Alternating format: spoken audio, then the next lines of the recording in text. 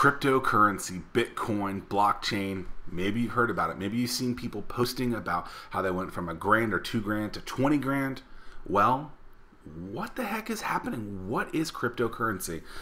It's episode 76 of 1004 show, and we're talking with Janis Research's own Jeremy Johnson. I'm not going to lie, I don't know a lot about crypto, but I do now that I had this talk with Jeremy.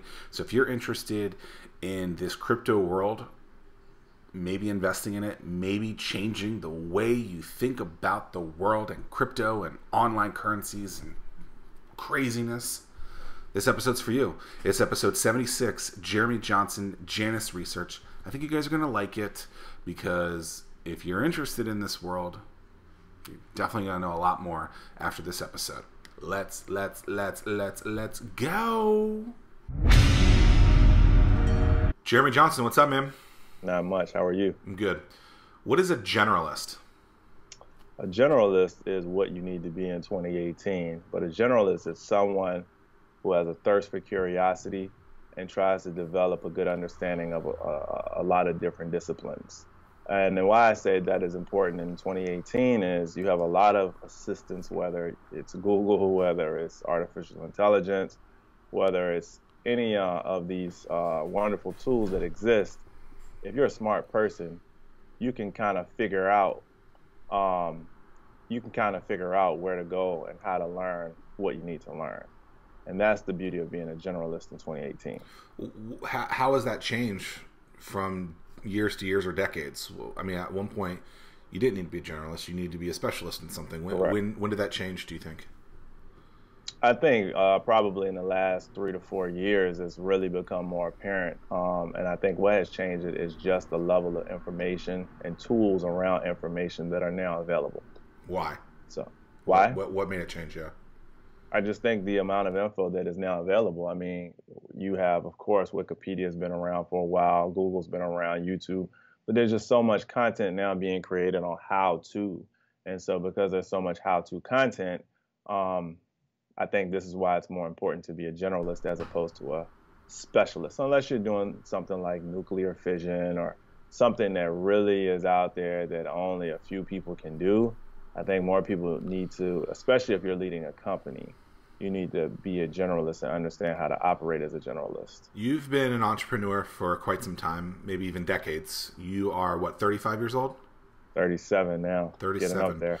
Yes, sir. Getting up there. So I've known you for a few years. What's the evolution of kind of learning from things that didn't work to improve what you're working on now? So meaning like some projects that you worked on before, whether they're on the agency side where you were working with someone and that project that you're working on just never worked, or actually a company that you founded and it never got to the, everyone thinks that their company is going to succeed and do well, but we all quickly learn that doesn't happen. What have you learned kind of good and bad from being exposed to so many different avenues of business? Be open-minded, be creative in your problem solving, and just stay determined. I think if you can do those things, always look for a solution and you're solution oriented. I think if you keep good communication with people, and I think if you are attempting to solve a problem, then I think those are the greatest lessons that I've learned, and I think that's how you can stay successful, especially in a very fast-moving time that we're in, and it's only going to get faster. You're someone who, while technical, I think often tries to solve problems with quick fixes. I remember many moons ago, you were working on a project Vinyl Mint, and one of the pieces of that you thought could be solved with a simple form. And I think it was actually a Wufoo form. For someone that's listening that thinks that their technical product or app or whatever it might be needs to be solved day one with something so specific, how do you challenge their kind of thought process and instead get them to use something that's off the shelf and only a couple of bucks? I think it's all about helping the customer out. And I mean, if you prioritize what the customer wants, that's something that's important, trying to learn and listen to what customers want. And when they tell you what they want, you will see that most times they want the problem fixed. And they're okay with incremental fixes, but you need to address. It's just like if a boat was sinking. You're not going to try and create like the ultimate, you know, uh, plunger or method to stop all the leaks. What you need to do is identify the most urgent problems, you address them, that restores faith, and then from there you can continue to fix everything else. But it's all about restoring faith and stopping panic in any situation where you have pain points. If you can get rid of the biggest pain, that gives you more time to fix an ability to address things in a more clear fashion. So, yeah, that's always been my philosophy. Very well articulated. Peter Thiel wrote a book, Good to Great.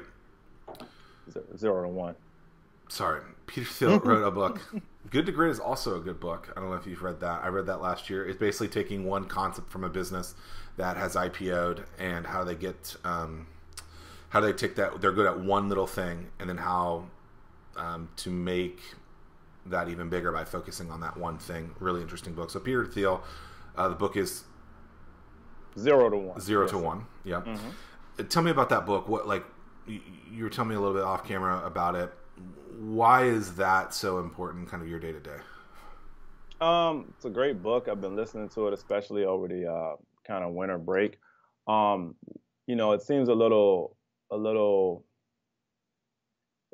in the beginning. He says everyone should seek and try to create their own monopoly, and it's like, well, how can everyone have a monopoly? And at first, it seems a little unrealistic. But as he gets into the book, he speaks about how every successful business is a monopoly of some sort. It may not be its product, but it may be its approach. It may be its marketing. It may be its sales process. It may be its customer service. It may be something technical.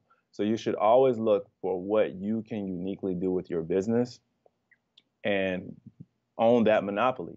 And when you own that monopoly, you build a moat around your business and you allow it to be sustainable. And so that's the biggest takeaway I got from it. You need to be the best at what you really are.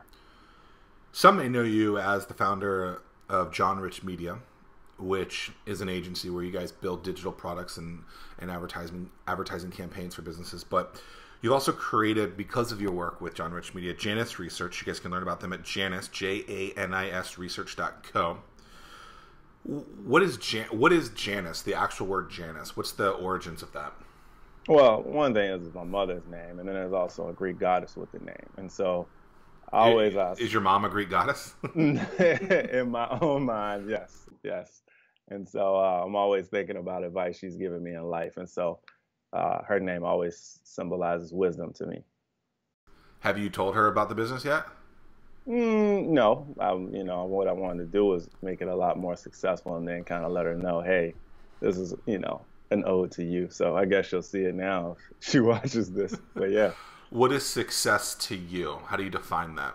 Success equals freedom, right? And so freedom is the ability to make the moves that you need to move, be able to do what you need to do, freedom to make mistakes and learn, and really have no real consequences or serious consequences that come from that.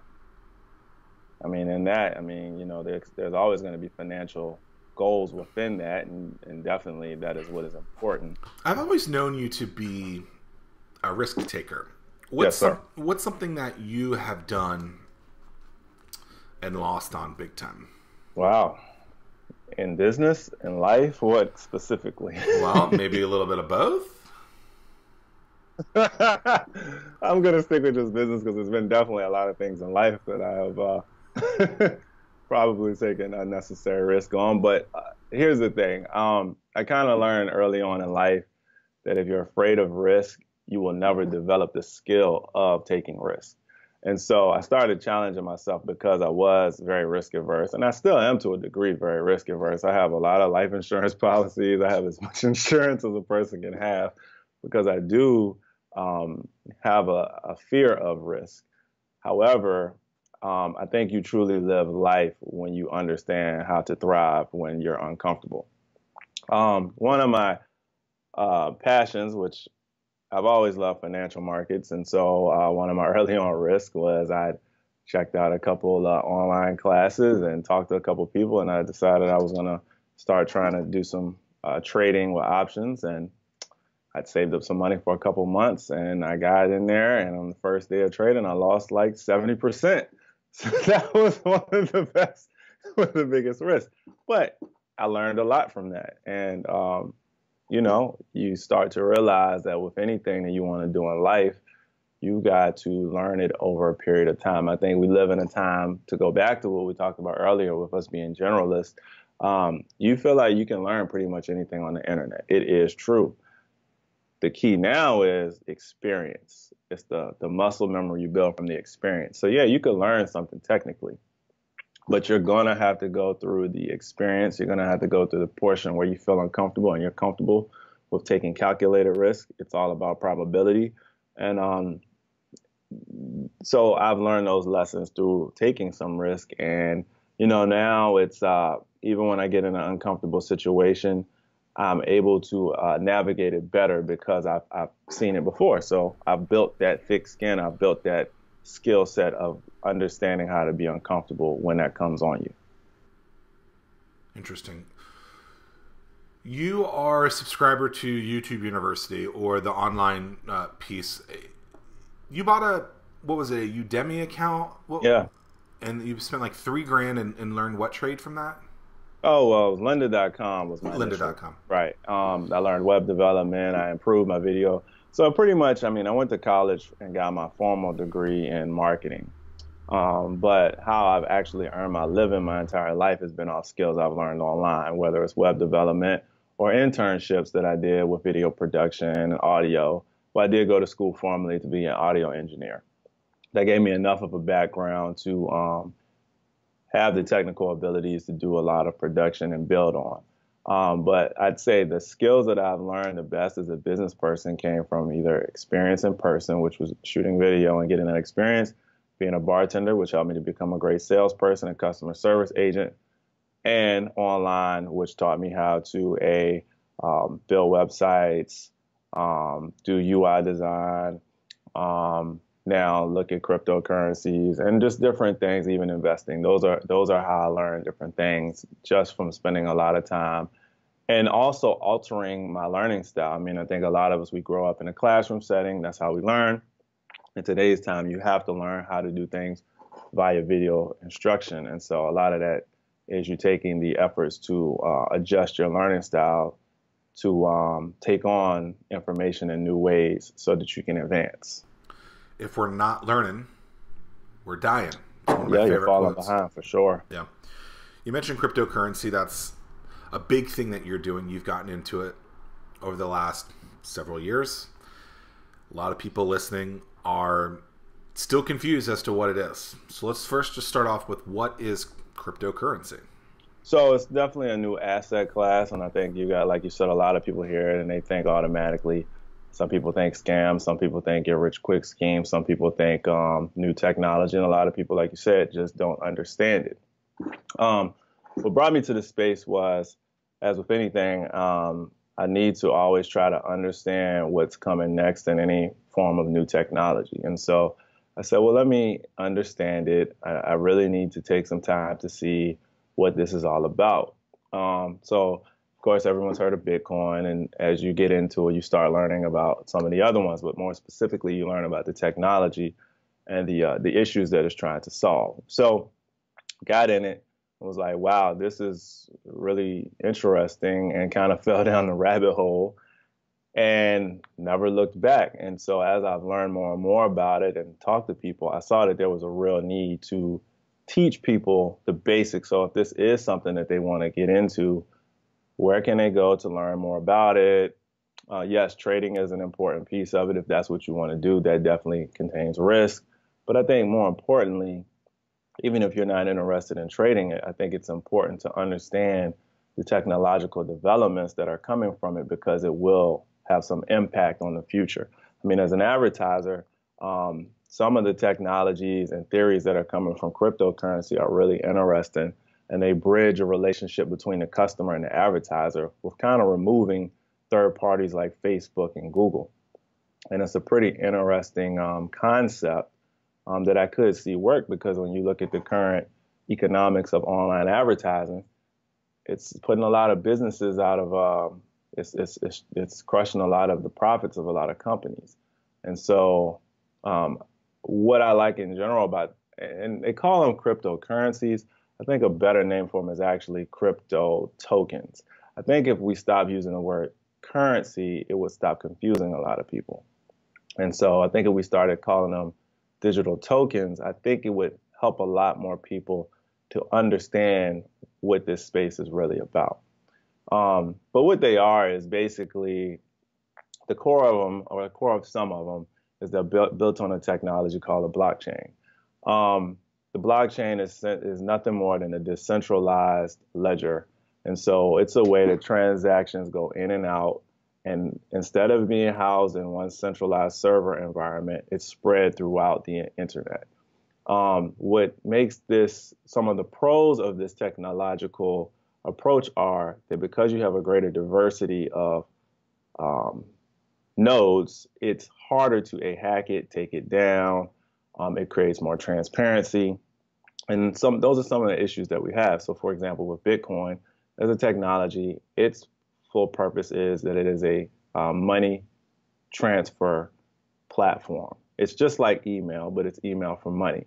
So just like nobody owns the email protocol, the STMP, no one owns Bitcoin.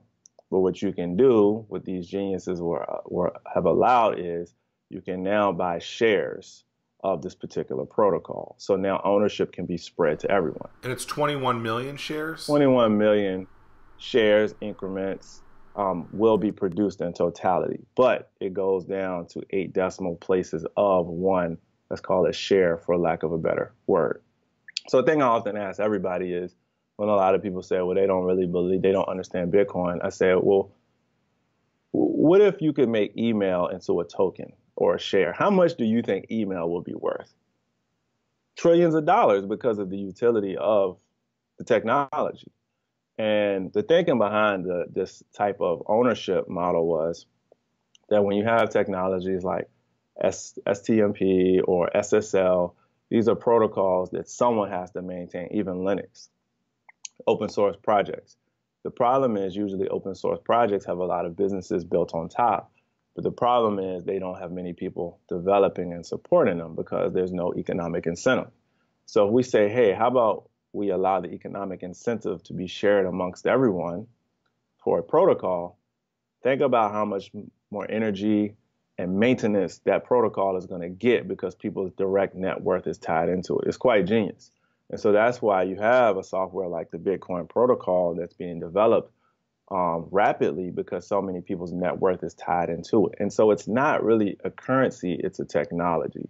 It's just that now you can buy tokenized shares of the technology. And that's what makes this different. And that's what I think a lot of people miss. And so now you're taking open source protocols and projects that before would have maybe had a core team of 100 people working on it. And now you're having millions of people have interest in these things, and it's pushing the next version of the internet forward. The big move with all of these digital tokens was the decentralization. And why that's so important is things like Equifax, where all our information is held in one group of servers. And if you get inside, just one hacker or bad guy can get inside, there can be a major exploit. And look at the kind of damage. We don't even know we haven't even felt the effects of like the exploit hack of Equifax yet. And then you have Equifax, they're the custodian of all these records. They basically pay out a little fee and it kind of goes away, and the rest of us are dealing with this forever. The decentralized world says, why do we need to have our credit score stored in some centralized server? Why can't we use encryption? And why can't we each be responsible for our credit score and permission it out to people through the use of a token? These are some of the concepts that are going on inside of this world. So you mentioned earlier about the issue, the crypto issue that they're trying to solve. In a sentence or two, what do you really think that issue is? The issue is ownership. Right now, most of the internet is owned by the big five, Microsoft, Amazon, Google, Facebook, and Apple. And what people are trying to do is they feel like that creates too much of a risk. It creates a risk for censorship. It creates a risk of economic disincentives. It creates a risk of lack of innovation. It creates a risk of security. It creates a lot of risk. It creates so many risks that in a lot of people's minds, that's not what the internet was supposed to be. The internet was supposed to be a network of peer-to-peer communication, peer-to-peer interactions that can't be censored, and the information is free to flow. And so by making things more decentralized and putting the power back in the hands of the many, we will be able to have that freedom that was intended with the internet. Crypto 101, I think you just gave a good kind of understanding of what that is. So blockchain, you said decentralized ledger. What do you mean by that? So it's just like an accounting ledger. A basic ledger is ins and outs, transaction in, transaction out. The genius with the blockchain is, you remember Napster. This is the analogy I give a lot of people. Remember when Napster came out and the authorities first saw it, thought it was a joke. And what it was Napster was just peer-to-peer file sharing, right? So instead of you going to iTunes to download music, you would say, you'd go to a site and say, I want to download this song. And you would download the song from like 50 to 60 different sources simultaneously. Well, what made that technology of BitTorrent so difficult to control was that instead of you being able to attack one point, you had to try to attack all. And because these sources are spread all over the internet, it's almost impossible. Well, reverse that and instead do transactions in the same way. So as a transaction occurs, it's broadcast to a multitude of nodes who receive this information. And so that level of transparency as these transactions are broadcast to this decentralized network is what gives it the strength. You can't fudge or inject false transactions without taking over a significant portion of the network. And so that's what's giving Bitcoin its security. And so, you got something that's worth $200+ billion and it's never been hacked. Because there's so many points that they have to. Because there's so many points. And if you look at everything, the movement in this world right now is in decentralization. We had a moment of centralization, but if you look at the technology of everything, whether it's internet, node networks, there's all about mesh networks. If you're looking at governments, there's a push now for people to stop globalizing so much and to bring things back more local and more decentralized. You look at satellite infrastructure. They have these new types of square satellites that are a lot smaller, where they shoot out a bunch of satellites and it creates a constellation of images. You look at everything, it's all about, people realize that decentralization is cheaper. It creates more points, so it's harder to take down. And it can provide a broader image of things or broader representation of things because it's so diverse in its nature. And so the trend is there. I mean, that decentralization is where people want, because people want more control, and they want the control that is put on them to be closer to them and more relevant to them. As we're shooting this, it's January 17th, 2018. I believe in the summer of 2017, it was around $1,000. And then November, December of this year, it went up all the way to 19 grand. Had a crazy day. Yesterday it tanked, 40%? Something like that. So It's right now around $9,000, which to a lot of people, that's scary stuff. But I mean, it started at 1,000 in January of last year. It's at 9,000 right now. I remember people saying that if you bought it, 7 years ago, you bought $1,000 worth of it. It's or $71 million or something crazy like that. So I want to talk about the it being so, ups and downs and craziness of it. But have you heard the story about the guy who has like $40 million worth of Bitcoin on a hard drive, but he can't find his password, and he threw it away? Right, in the landfill? And in the landfill, and he's thinking about buying the landfill. Have you heard this story? I've heard about this. Yeah, I mean, that's the crazy thing about it is some people got really lucky, and now they're realizing the mistakes they made. I mean, it's kind of crazy. Some people out there who bought this stuff and forgot about it, and then they were like, wait a minute. I've heard several people who were playing around in it when it was like, pennies and cent, and forgot about it, and now they're like, wow. I mean, there's tons of stories. There's like a guy who had bought some, forgot about it for a research project, realized it was worth $800,000, bought a new house in like Scandinavia somewhere. I mean, it's just, a once in a lifetime type of opportunity. Some people just got really lucky. So the high highs, the low lows, like it's still probably a very immature Yeah, platform? Like, I liken it to like the solar system. When the solar system or any new dynamic form of energy is created, it's going to be very chaotic in the beginning, right? And it's not until things, as we're babies, we're kicking and screaming, right? I mean, we're full of energy. We're trying to feel our ways out. And as we get older, we become more stable and more mature. And I mean, you're talking about a market that's like $500 billion around this time now. I mean, that pales in comparison when you're talking about like the U.S. economy is almost 20 trillion, or you look at like gold is a $7 trillion market, and I think all the currency in the world is over 150 trillion dollars. I mean, it's very, very, very small. And again, this is just another market of energy, and it's technology. It's just so this is to be expected as you have new people coming in. There's going to be manipulation. There's going to be just chaos. And in that chaos and lack of regulation, this is what one should expect. But that lack of regulation is also allowing a lot of innovation, and it's also going to allow a lot of scams. But that's just the nature of things. It's just like the internet. The lack of free speech regulation is why you have a lot of Twitter bots that are terrible. But also, that lack of regulation is what has allowed things like Wikipedia and Google search engines to occur and allowed the knowledge of mankind to just, infinitely grow. So, how does net neutrality come into this? it's a difficult thing. Some people argue that ISP provider could block access to certain sites. Um, Again, that ruling is pulling away some of the regulation, but with some of the wealth that's been created, there's no reason that you can't have a decentralized ISP that pops up with some of the gains that have been made that would support it.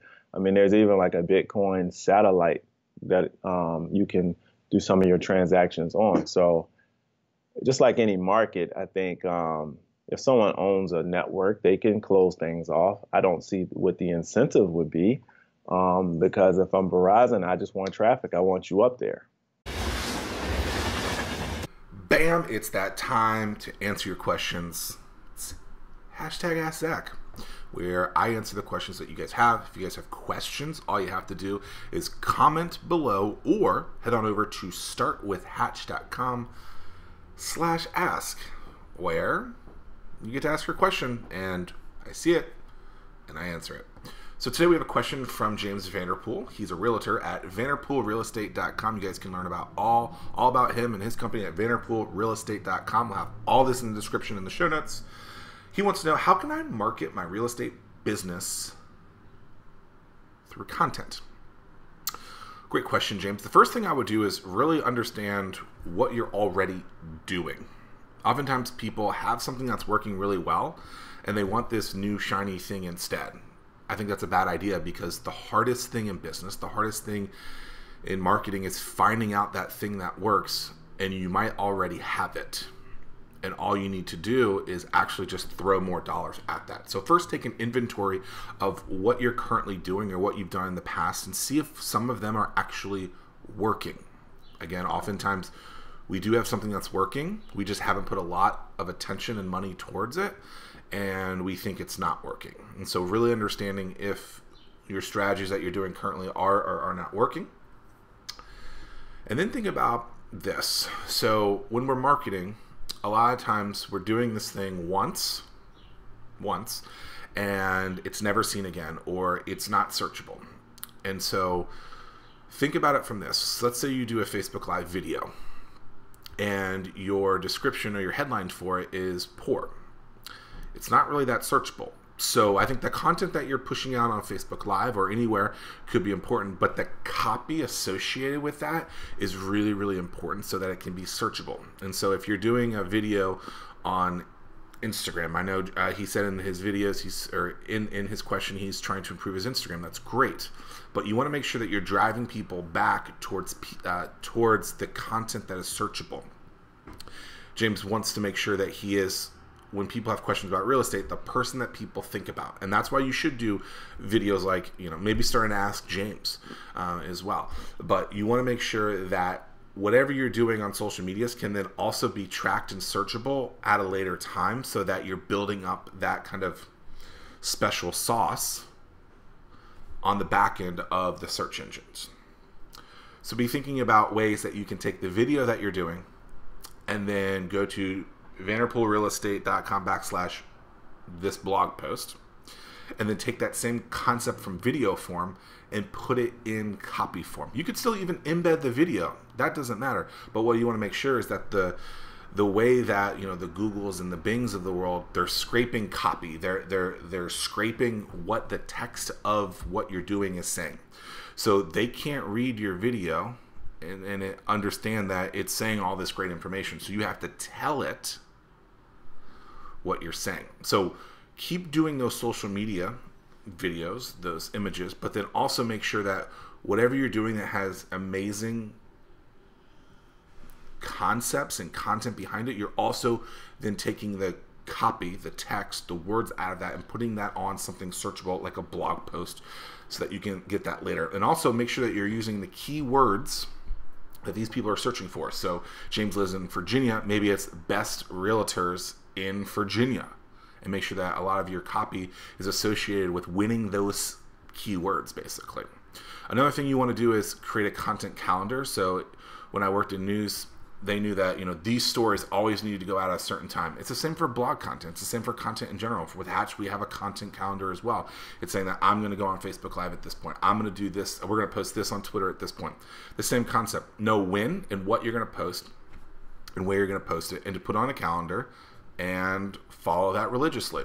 Also, it allows you kind of to understand what you need to be doing. And if you need to change things, if something's working more, maybe you realize that a Facebook Live video to then push that to a blog post is working really well, then you want to start doing more of that and less of the things that aren't working. But the key is always this. Remember to create content that is forever searchable, because at the end of the day, you want to make sure that people can find you over and over again. James, I hope this helps. If you guys have questions, all you have to do is go to startwithhatch.com/ask and ask away. Back to it. Talk with Jeremy Johnson, Janis Research. You guys can learn about them. Janis Research, JANIS Research.co. There you go. JanisResearch.com wasn't available? No, it wasn't at the time. So, and I'm also trying to, futuristic and forward thinking. Most of the .co websites kind of try to tell you that. But, might grab that .com in the future. We were talking with Mark Rowan of Hackworth Printing. You might know him. And they bought Hackworth.co. And they wanted to buy Hackworth.com, but it was some military vet. And his website was Hackworth.com. And he said that, it's definitely a challenge because definitely people, go to the .com instead of the .co. So how do you kind of eliminate that that point of, miscommunication?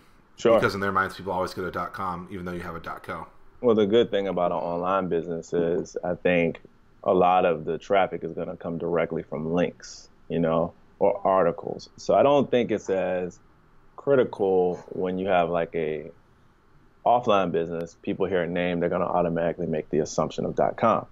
But the way that people are going to be driven to this particular link is through some speaking engagement where they're going to see an end card that has the direct link on it, or a video or something like that. They're going to be dropped off at the front door in a more guided fashion, I think, when you're strictly online. Solid answer. What's something that you've learned over the past decade that really helped you evolve as a business owner? Like I said, being comfortable with the uncomfortable. Learning that where things are difficult is where opportunities exist. That's what I've learned. That's the principle I try to stick with. If people can't figure something out, that means someone's willing to exchange cash for the solving of that problem. You've seen the Jeff Bezos picture of where he's sitting on a piece of plywood working at Amazon like 20 years ago? I haven't. I'll send it to you. But basically, he's sitting in an office. Apparently, when he took this picture, he was already a billionaire. But basically, he's sitting in a not so pretty, piece of plywood up like that. It kind of reminds me of you. Like, it doesn't really matter type of thing. Like, why do you, there's a stigma that, you own a business, you're super successful, you're rich, whatever, but like, you've given up a lot of things to live this lifestyle, to get to that freedom. Kind of walk me through the concept of you giving up now so that you can have a lot more later. So I've always been focused on what am I going to be like when I'm 70 years old, right? That's always my driving force in life. Like, I'm not so much worried about right now because the things that I want, pretty simple, some good food, the ability to sleep, to go do a few things that I want to do, entertainment, whatever, right? My needs aren't really that expansive. When I'm 80, 70 years old, I'm not going to have the energy. I'm not going to have the flexibility. I'm not going to have the majority of the pros that I have working for me right now. So I'm always thinking about the last 20, 15 years of my life. I want to be that guy who can walk around and help as many people as I can, but also be that guy who has no worries in life. And so I'm always about delayed gratification because at some point, you're going to have to work hard in life. I'd rather do it on the front end. Who created Bitcoin? There's, thought that it was Elon Musk. People have said that because that was actually one of the early goals of PayPal was to have an anonymous internet currency, to have an internet currency. It's a guy named Satoshi Nakamoto. People say it's a pseudonym, if that's the correct word. Some people think it's a group of individuals, but it's an anonymous source, so no one really knows. Do you think they'll ever figure that out? There has been rumors that some people think, I've heard some people say it's an AI that created it and it's reversing its way. Some people say... So a robot built Bitcoin? Well, this is going a little bit deeper. So there's an actual cryptocurrency for artificial intelligence now. And some people are thinking that through a program and an experiment, the artificial intelligence created the rules for what it would need to grow itself out. That's one theory. Others think it was some gentlemen who were working on this concept before who worked in kind of secret and put it all out together. We really don't know, but what I will tell you is it's like an alien-like technology. It's kind of like fire, when people say, who created fire, right? Is that important, or is the concept that this technology was put on man and now man can kind of see what they can do with it? I really like that technology is the blockchain. I really like the way that you described this from the Napster days, right? Right. Downloading it from so many different people, and you're getting this technology from so many different people. It at this point has not been hacked, or at least we don't think it's been hacked. And so that's good to know. What's something about crypto that we haven't talked about yet? Well, I mean, like I said, there's over 1,400 other cryptocurrencies now. A lot of them are scams or a lot of hype. You have another one called Ethereum, which is kind of like Linux, the Linux of cryptocurrencies, where... What does that mean, the Linux? So Linux is software or apps. You can build apps on top of Linux, right? So Bitcoin is strictly about sending value back and forth. So then a gentleman named Vitalik Buterin created this one called Ethereum. And what it allows you to do is build applications on top of this decentralized network. So you can have all kinds of cool things, what are called smart contracts, or they call it programmable money. Well, here are some examples. So one would be prediction markets. One might call that gambling. Right now, you have a bookie who is a centralized source. The bookie takes money as escrow. The bookie says, I will take, Zack and I have a wager. We need some trusted source to manage this wager, right? I've learned my lesson on wagers with you. Understood. But in the normal way, especially on the internet or people who don't have a personal relationship, there has to be some unbiased, trusted source that sits in the middle. And if this unbiased, trusted source just sat in the middle and didn't really collect a major fee, it would be okay. But as we know humans, the house is going to then get in the game as well. And it almost becomes three players against each other, with the player in the middle having the best advantage. With Ethereum, what you can do is you and I can say, hey, let's make a friendly wager that the U.S. wins 15 medals in the Olympics. And you might say, no, the U.S. will not win 15 medals in the Olympics. We can build what's called a smart contract, which would say the clearly defined standards are that the U.S. team will win these 15 medals. We will assign the data sources that are trusted that will feed this information in. We will make our wager. We will both pay our money to this smart contract. As soon as the information comes in, the requirements are met, that the 15 medals were made or not, the funds will be automatically released. So you're taking away. So ESPN has this thing called Streak, where maybe you've seen it, where basically they have a bunch of their users go in and they try and pick games. Every time you win a game, you either get a 1, or a check that you won or an X that you lost. So basically, you're saying that if you were to put money in this thing, like an ESPN Streak, and the data is already predetermined as to what you're going to be doing, and if you say yes 15 medals or no 15 medals, as soon as that thing happens, the money goes the way that it was supposed to go. Correct. And a minimum fee is taken. You also said that this potentially could be done with anything. With anything. So like I could do a speaking gig. Exactly. How do they get the data point in that case? Now that would all be determined in the contract, right? So you'd have to say it could be a check-in, it could be. That's the flexibility of the application that can be built. But there's where all the opportunity exists. It could be someone writes a smart contract that says this person cuts my grass every such and such day. And in the future, if there was some way for the program to determine that the grass was cut, it could automatically pay. But this is where the opportunity is existing, right? These are where people can use their imaginations to make this stuff come true. But this is the power of this technology.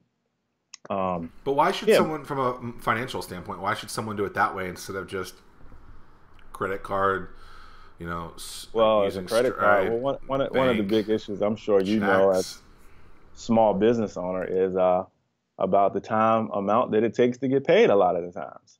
So the incentive would be, hey, I want to know that you're serious, and I can look at this particular piece of software and see that the value that you're going to pay me for the speaking gig is sitting there. And that person can say, hey, Zach, I'm letting you know I'm serious. The value is sitting in this contract. So like an escrow account? It's like an escrow account, but a skinny escrow account. It doesn't have the person managing it. It's all done by software.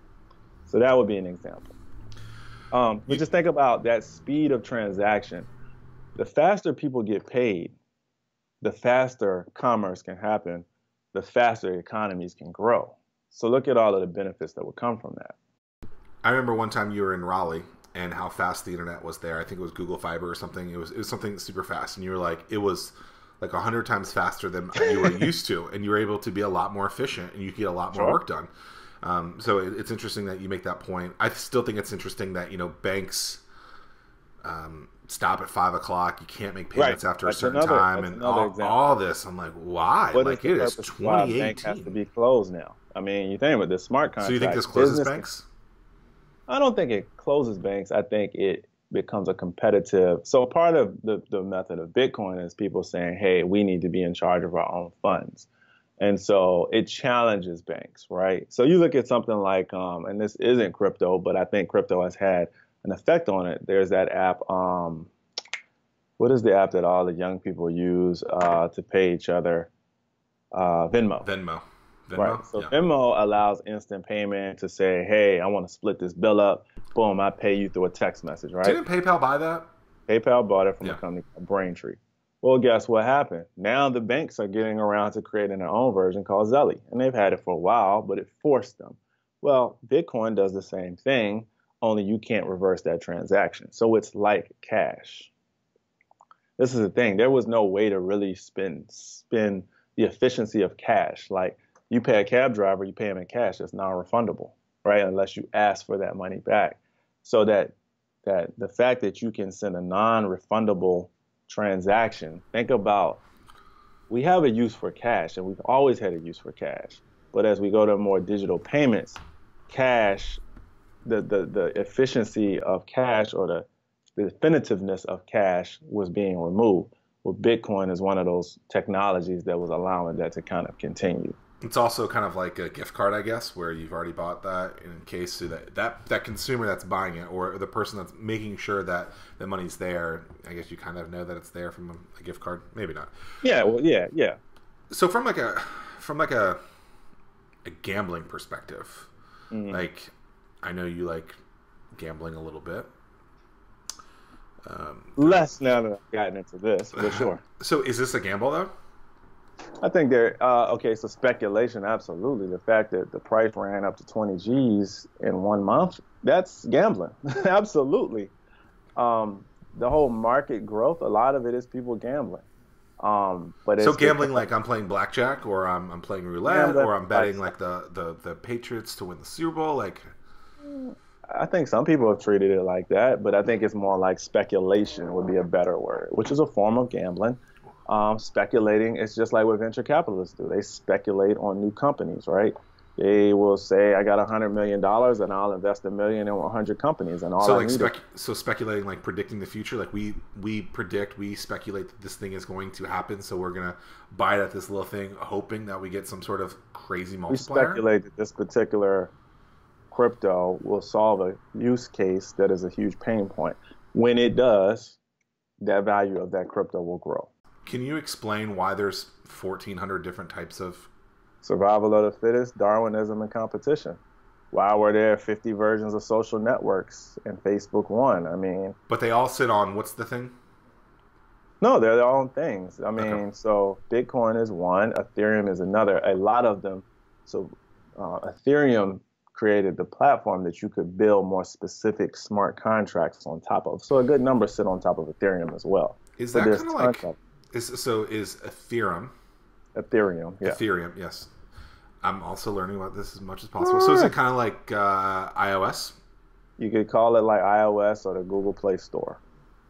That would be the best way. So imagine an open source currency platform that you can build specific smart contract applications on top of, but you don't have to build it from scratch because the basic infrastructure is there, so you can get to market a lot quicker with your idea. So it's kind of like WordPress. It's a CMS we can build Kind of off like to. WordPress for a digital currency. Interesting.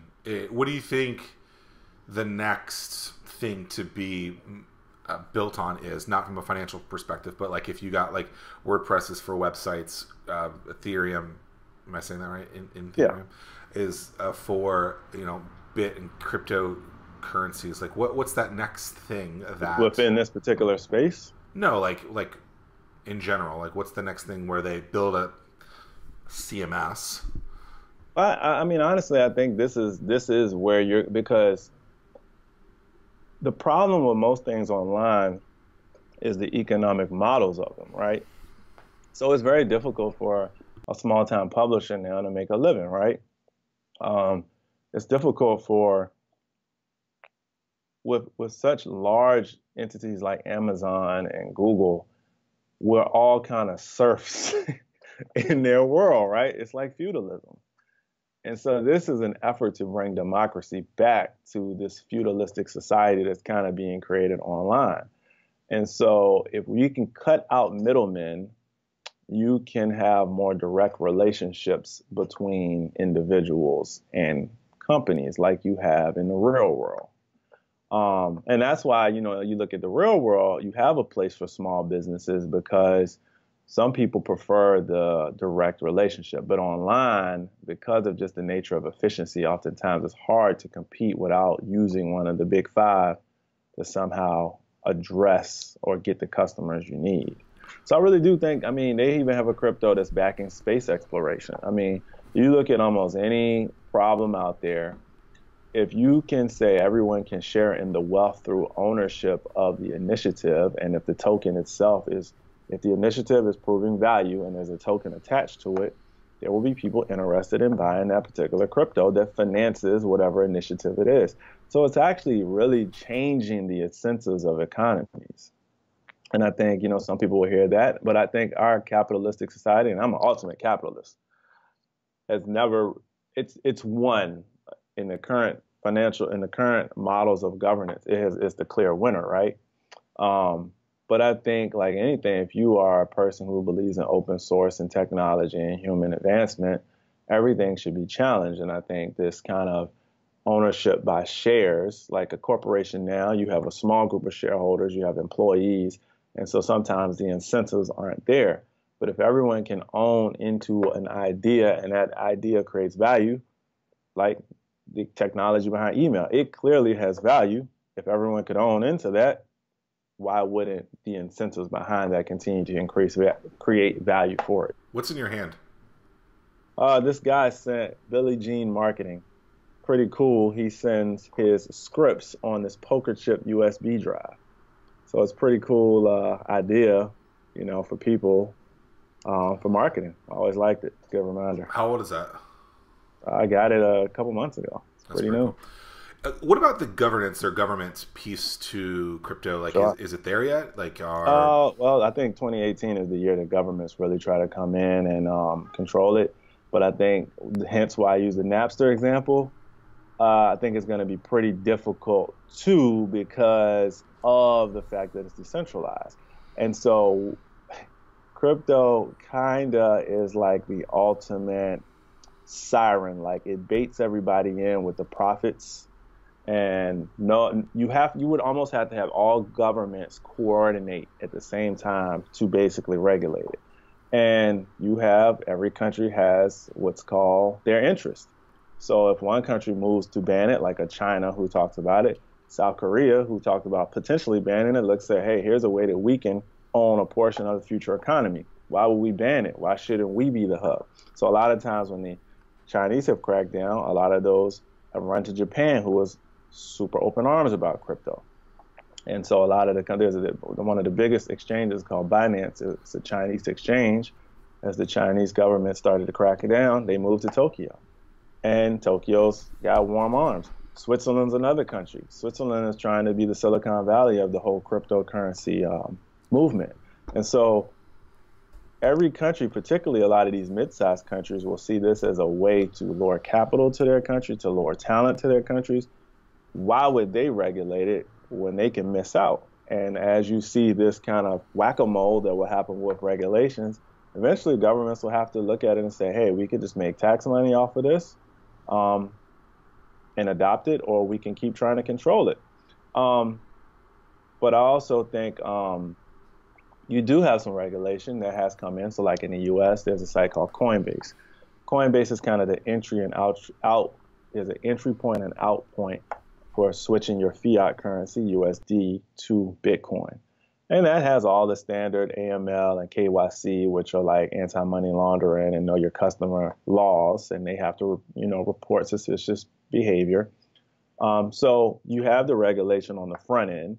Once you kind of get into this world, that's where it gets a little bit more difficult. But it seems like the U.S. is approaching on a nice balanced approach. if someone is interested in learning about this, buying into some of it, what are some good websites where they can learn about it? Well, number one, they can come to Janis Research because that's the service we offer, which is we teach people about all of this stuff, not just from the investment perspective, but to learn about the different ones, to go where they can go, to show them where they can go to learn about the different currencies that exist. More importantly, how to store and protect the cryptocurrencies, because that's a huge portion. Is now you are responsible for your own management and storing and protection. But other ones would be like Cointelegraph, Bitcoin.com, Telegram. The app itself is a huge source because you can go and follow a lot of these different projects and you can get on their Telegram groups. And that's where you really learn about. And then YouTube. YouTube's huge. And I'd even say Twitch. That's another good one. When Bitcoin drops 50% in a day and goes from 20 to 10, do you freak out? No, because you become immune, right? And so I remember when I first got in, so it's about 2,500. It's a very, very, what they call a lot of weak hands, a lot of speculators. It ran up to about $5,000 per Bitcoin, probably a month and a half later. And some people would say that seems crazy, but a lot of it had to do with market adoption, more people becoming aware of it. Then China came out and said they were going to start banning what are called ICOs, which is how a lot of new coins will be created. And then JP Morgan Chase's president called it a scam. Price dropped all the way down to about $2,800. And I said, you know what? If you have the mind state, which I did, was I'm going to take this investment as more of a learning. So I've already lost it. Then I said, I'm not going to worry about it. I'm just going to let it stay and see what it does. And within a month, it had rebounded back to the $5,000 price. A lot of it is there's a lot of people who are believers. And the thing about it is you've got some of the world's smartest people working on this. And what I have learned about life is, no offense to people who work at the government, there's a lot of smart people that work at the government, But I think there's a lot of really smart people who don't work for the government, who are in kind of the private sector, who have, and the reason I would say they're smart is because they don't have some of the limitations and bureaucracy that people in the government have to face, right? And so you're talking about some of the most adaptive, innovative individuals, and they're always looking to fix a challenge. And so every time something gets thrown at it, this space allows them to experiment, and it has a real scorecard, the value that is attached to it. You can solve problems. You can be creative. You can do those things where I think in a lot of bureaucracies there things where there's politics or governance like that. You're kind of just filling out a lot of spreadsheet. the energy gets used in the interworkings of that particular industry. Yeah. With this, the energy is used purely on the idea. I recently, so it's just more efficient energy. I recently wrote a blog post called "How to Build a Startup Ecosystem Space, like a co-working space, an incubator, or whatever," and I kind of put it back and forth. I know that you've worked out of one, so that's why I think this is appropriate to say. But basically, the ones that are done privately, or not publicly, or public. Private usually has the best opportunity because they can actually fill to the space. They can actually create that voice. They can create that community where they can adapt. If you're building it from the public perspective, you have to just there's more challenge. You have to follow more rules. Yes. If you guys are interested in that, it's startwithhatch.com/ecosystem. Jeremy Johnson, JanisResearch.co, episode 76, JANIS. Last words. Research. Last words. Like what did I say? What did I say? JanisResearch.co? Yeah, when you were spelling it out. But no. Oh. Last words would be, I think this is an exciting space. This is where we are. This is the next version of the internet. Whether it's Bitcoin or not, the future of the internet will be decentralization. Just economics, just people's desire for control. You see it, the way people are piling into it. There is a demand for people to have more control and be able to express themselves more. So whether you believe it's just, you don't want to get up in the speculative aspect, I think it's very important to understand this idea has been let out the bag, and it's going to be difficult to put it back in. And so I think, everyone should take the time to learn instead of rejecting it or just listening to what the news is talking about, because a lot of the people on the news, they're just as clueless as the people who don't know anything about it. They're just talking about it for strictly ratings. But you can tell based off of the things that they say, there's a lot of inaccurate information that's put on Bloomberg and CNBC. And if you follow Twitter, you can quickly see how people are critiquing it and kind of making fun of the reporters because they can tell they don't know what they're talking about. But the point is, I think, and I know you have your own views on some of that stuff, but the truth is this is a fascinating industry with a lot of energy behind it. And it's definitely going to be the future in some way, shape, or form. And I think anybody who's trying to be adaptive and future oriented, they should take some time and learn about it. I think the challenge with the press and the media with this is they're not experts, but they try to communicate on it. And it's not just with crypto, it's with businesses in general. So they're reporting on something that they don't know the ins and outs of. And then when they're reporting that, if you own a business, it's very clear that this doesn't sound right, and I can't imagine that business owner would act that way.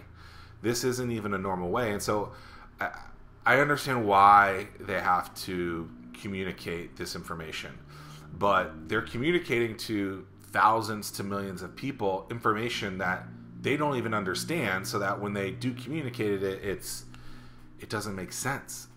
And so to do something like with crypto that is potentially very confusing to people, I mean, it's right over the top of their heads, and then people are like, oh, I shouldn't do this, it's so bad. And you're like, actually, you really don't even understand it. Yes, there's risk associated.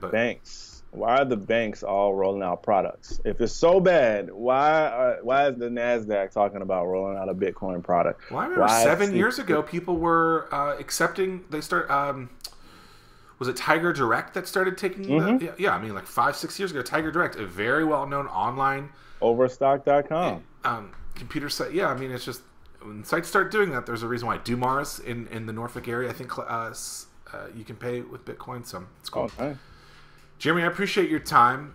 If people have more, would like more information about you, they can go to JanisResearch.co. Appreciate it, Jeremy. Thank you so much. Hey, thanks for watching this episode of the 1004 Show. I want to tell you guys about something that we just released that we're super passionate about. It's called Inbox. It's a series of scenarios that business owners have inevitably had to go through. And what do they do when they go through these? Stuff like, what happens when you get a bad review on social media? Or more deadly, what do you do when a customer tells you that they can't pay you for the work that you've done? Check it out in the show notes or at startwithhatch.com/inbox.